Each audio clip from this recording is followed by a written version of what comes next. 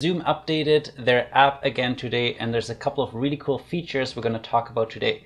And for this, I created this little animation that I need to stop right now before it disappears again. So the new features that I'm personally really excited about, because I love to facilitate meaningful connections. I like to create experiences on Zoom that are live group experiences. So some of the things that I want to try out is video in waiting room. How cool is that? That will really help start an experience off on a very different note than just seeing text and an image. Number two, recording Immersive View. A feature, if you haven't played around with it yet, Immersive View is a ton of fun. And usually when you record it until now, it would just show a white background with a couple of floating heads. So you don't really get the sense of what it was like when you were watching the recording.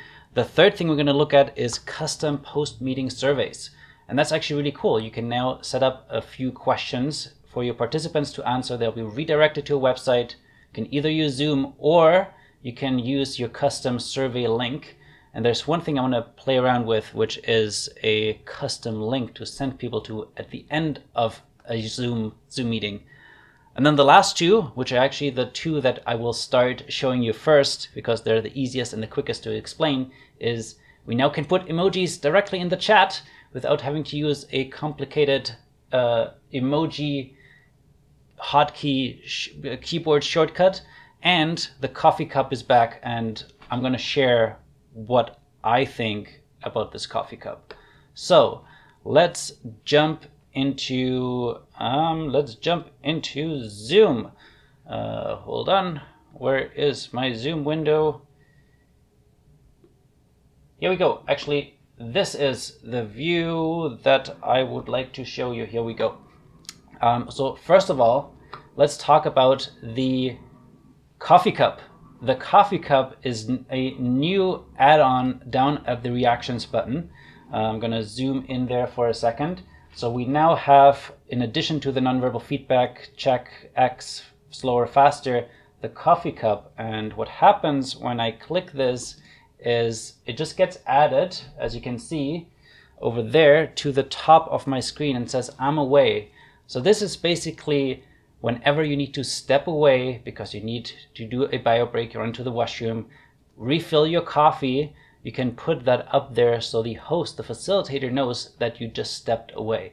And I think this is really useful, again, for me as the facilitator, the host. I might be creating breakout rooms, and I want to make sure that if I'm doing pairs, that every person has a partner to do an activity with. And if somebody just stepped away and they just have their video off, I don't know if they have their video off because they have other things going on in their environment, but they're actually there listening, or if they actually stepped away. So this is a cool way we can introduce to our participants to share, hey, if you need to take a bio break, just go to the reactions button, click the coffee mug, and once you click it again, it actually disappears. So you can see every time I click it, it kind of disappears or appears again.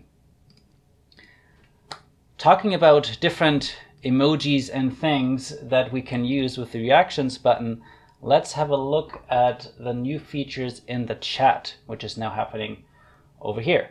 So in the chat, we have a new little symbol that is this little smiley face. And this is where we can access all of our favorite emojis and then send them quickly in the chat so they show up for all of the other participants. So now we don't need to use complicated like keyboard shortcuts to bring up this emoji keyboard that is now hidden behind me. So now we can just click this button, choose the emoji that we want to send, and this is great for check-in activities, for example. Like if you want to see how people are feeling when they're logging into Zoom, you could say, okay, choose one emoji that represents how you're feeling today, or maybe even better, my preferred variation of that activity, share 3 emojis of how you're feeling today, because often our feelings are way more complex than being able to fit them into one emoji, right? So might be lots of books, and lots of drinking. Maybe that's how I feel today. All right. Next, I would love to quickly share how Immersive View looks like. So to turn on Immersive View, all we have to do is go to the top here where usually you switch between speaker and gallery view, and then you select Immersive. And here you actually get a few different options of what you can select. And of course you can select kind of the art gallery with pictures on the wall, the fireplace that is good for 2 people, and then you can also upload your own custom ones. So I'm going to show you what that looks like in just a moment. This is a little session where I tried this out with some of the members of my facilitator collective. So you can see here we are trying out the art gallery, and the cool thing is you can actually move people around. So if you want to move someone to another spot, you can simply drag and drop them. Remember, only the host is able to do Immersive View, and only the host can control who goes where. And I'm just going to go to one of the next ones. So this is the classroom. And here you can also see that me and one person on the top right, Jean, we're cut out kind of like in front of a virtual background. The other 2 people are not. And this is usually depending on their operating system or if they haven't updated their Zoom app. So for Immersive View to work, you need to make sure that you have the app up to date. And then you can also upload custom images, like if we're sitting at a bar.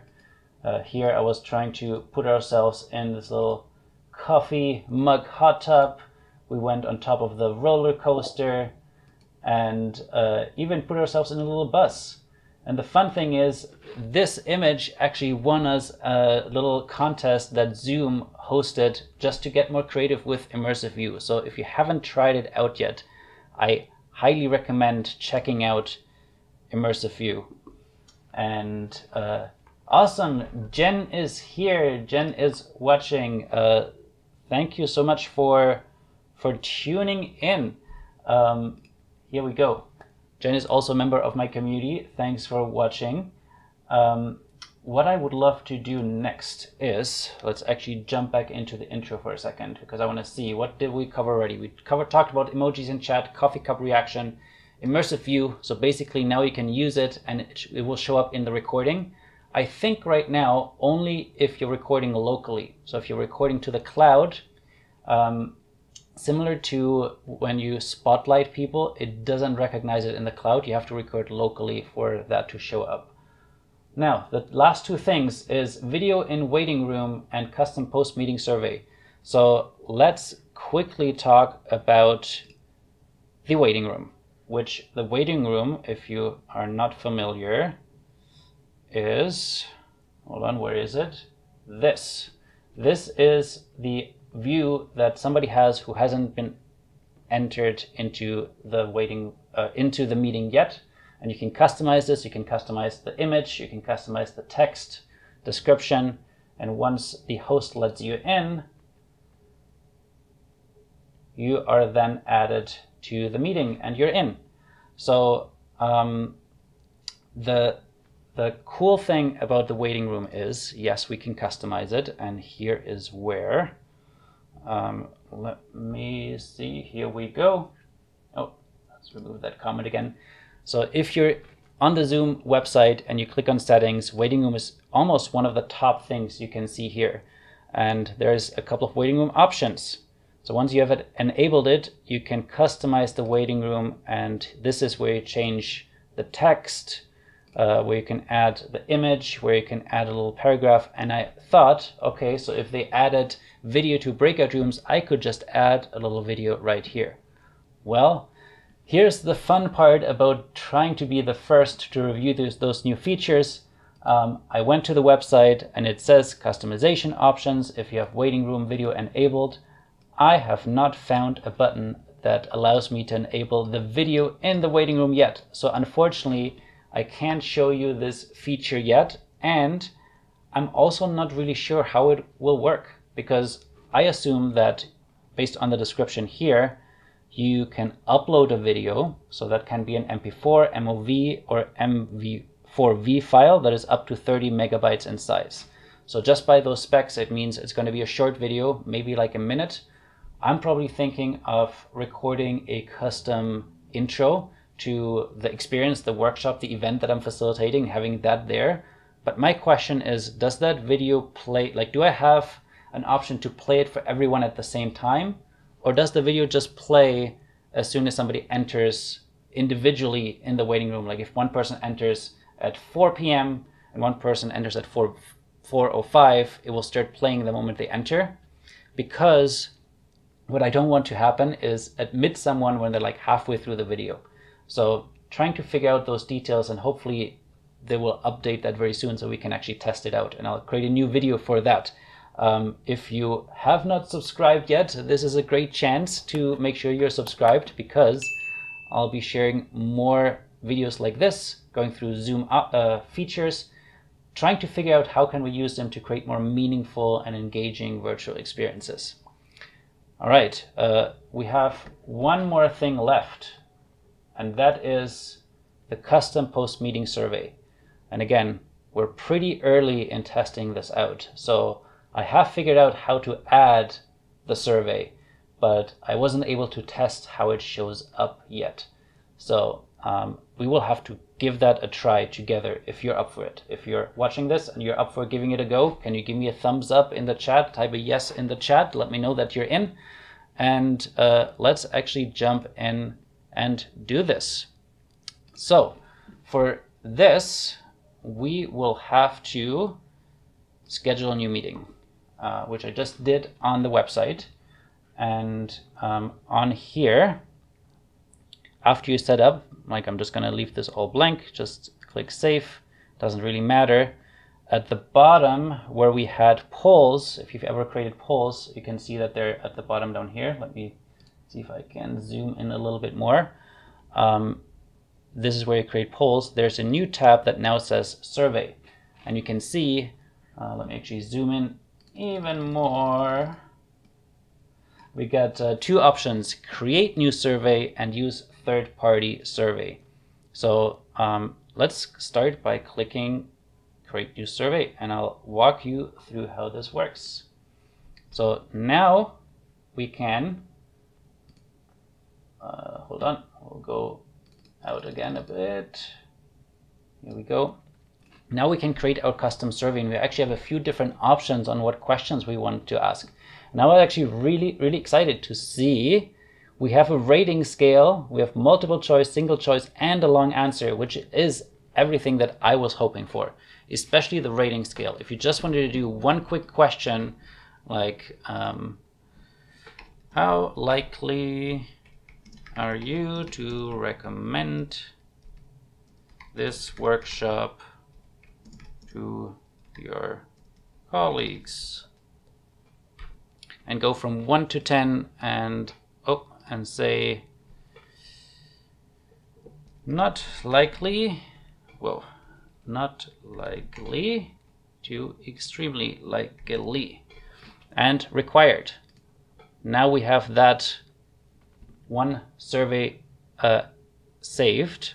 I can, and it says show in the browser when the meeting ends. We can preview it as well.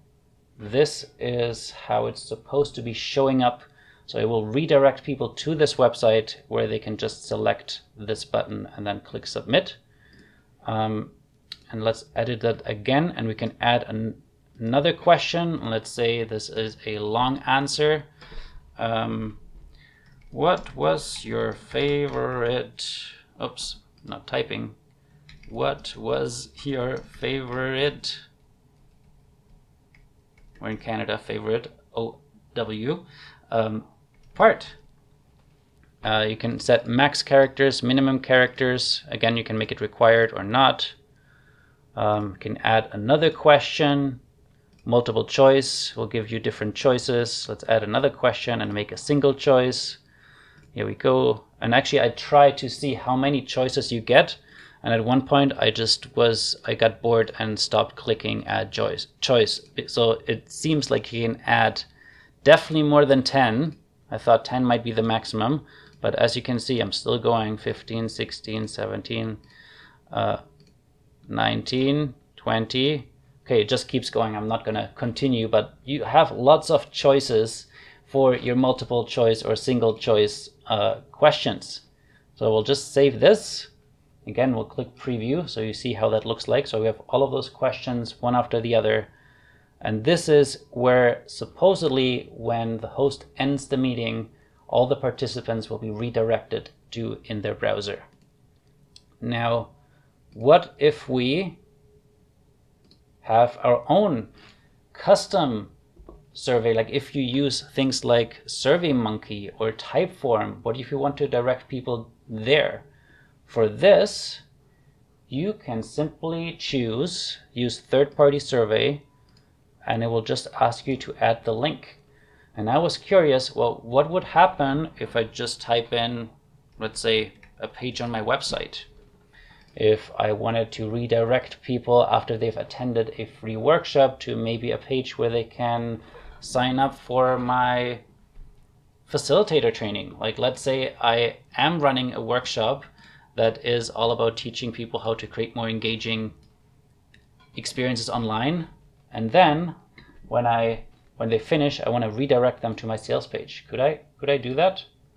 So it lets me add that. It says show in the browser when meeting ends. Now the part that I haven't figured out yet is how that works. So if you're good, let's try it out. I'm going to come back here into my Zoom app. In this case, I'm going to make myself the participant. So I will make the other person host. Now I am just a participant, and I will let the other device now end the meeting. Right? I'm going to click that in a second. And we'll jump back over here and let's see what happens. Does it redirect me? Are you ready? 3, 2, 1. Ending the meeting. This meeting is ended by host. But I don't think any browser opened on my end. So it might be because I was the host of this account, and I'm not sure if the host also gets redirected, or maybe it had some problems with the link. So I don't know yet exactly how this feature works. If you end up trying it out, let me know. I'll be experimenting with that over the next few days, and I'll post any updates that I will find out. For now, this is it for today. I think we went through all the different things that are new. There's a few more features that have been released, but I find they're not as crucial as those ones right here when it comes to facilitating really deeply connected experiences. I will see you soon. Thanks for watching.